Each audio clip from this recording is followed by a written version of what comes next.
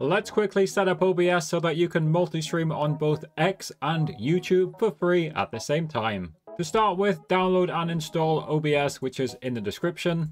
At the top, I'm going to click Profile and I'm going to click New. I've named my profile X Streaming. I'll press OK. Make sure you show the auto config wizard before pressing OK.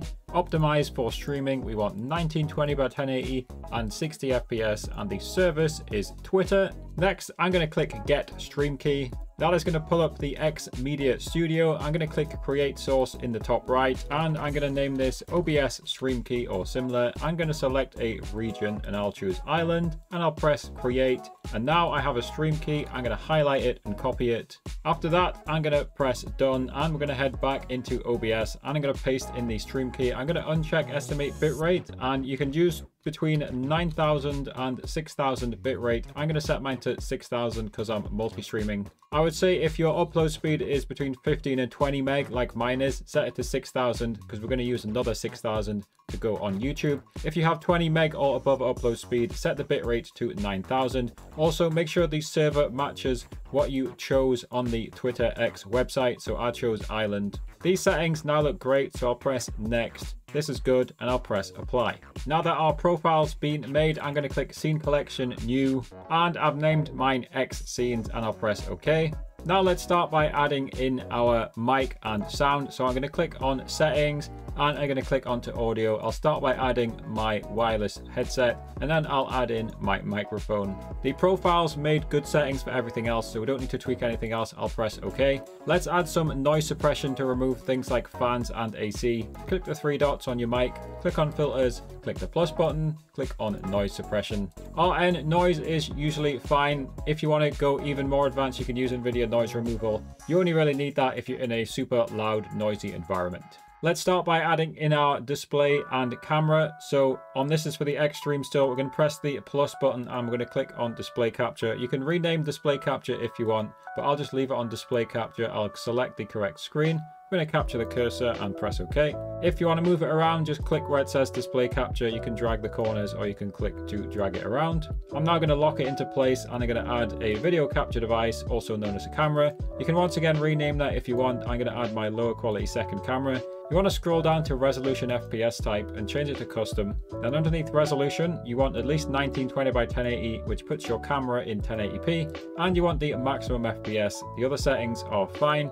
Make sure you click on the video capture device, and you usually want to drag the corners to resize it. If I wanted to center it perfectly, I'm going to right click transform and center it vertically. And if you are using a green screen like me and you wanted to crop it, I'm going to hold Alt and drag the corners. There is a video on my channel telling you more about green screens, by the way. So before we go live on X, we need to set up the YouTube stream. There will be some additional steps to do before we go live on X in the X producer, but for now you want to set up the YouTube stream, close out of OBS and download Atom Vertical. The plugin has a confusing name, but we are going to do a landscape stream with this. So download it, run through the installer, then reopen OBS and open up Atom Vertical. If it's not showing, click on Docs, click on Vertical Scenes, Vertical Sources and Vertical, and it should now be showing. It's probably not in the landscape mode for you, so click onto the settings cog and head to General. Underneath Resolution, click the drop down list and change it to 1920 by 1080.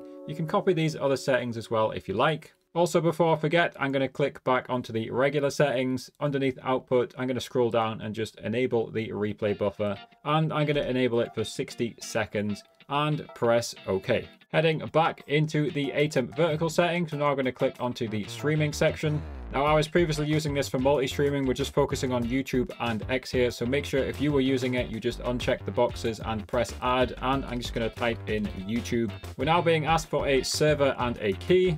So you now want to head anywhere on YouTube, whether that's studio or normal YouTube website, click create in the top right and click on go live. And then we're going to click in the top right corner to schedule a stream. If you were previously live, reuse the settings, or you can click create new. I'll reuse settings. So just run through all the different settings and schedule it sometime into the future and press done. And you can see on the left here, it says stream key. I'm going to click the drop down list and choose the default stream key. You can choose any stream key option you've got here. Now you can see I've got the stream key option, so I'm going to copy that. We're going to go back to the ATEM vertical settings and paste it into the key box. We also need the server, so we'll go back. This is the stream URL. You could also use the backup one if you prefer. It doesn't really matter. So we'll go back and paste that in here. And a bit further down, video bitrate 6000. If you have more than 20 meg of upload speed, as we discussed earlier, you might want to go 9K. But if you're in the 15 to 20 range like me, 6K is fine. Use the main OBS settings just to make it more simple.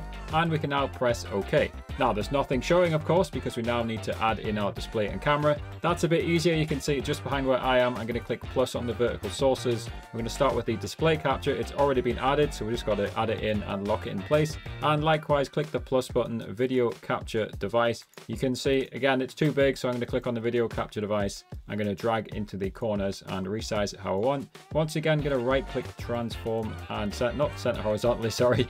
That was a mess up. Right click transform, center vertically, so it's now perfectly centered. So for both YouTube and X, it is a little bit more complex than something like Twitch for going live. So let's first look at how to go live on X. We're going to click onto broadcast, so studio.twitter.com/producer/broadcast. Click on create broadcast in the top right. I'm just going to give it a name such as test. I'm going to add in a category. I'm going to choose the source, which is our OBS stream key. I'm going to go through the other options. I'll let everyone chat. I will turn the hearts on. We'll start immediately, and I'll click create broadcast. Now, if you now scroll up a bit, you definitely need to press this tweet button. If you don't press the tweet button, then the stream is not really going to appear on the timeline. So I'll just send this out. And then to send the stream live properly, all I've got to do is underneath where it says controls inside OBS, I've got to press the start streaming button. When you want to start the YouTube stream, underneath the vertical settings, you press this green one here. It's not properly started yet. Even though there is a timer now running, we have to head back into the studio here.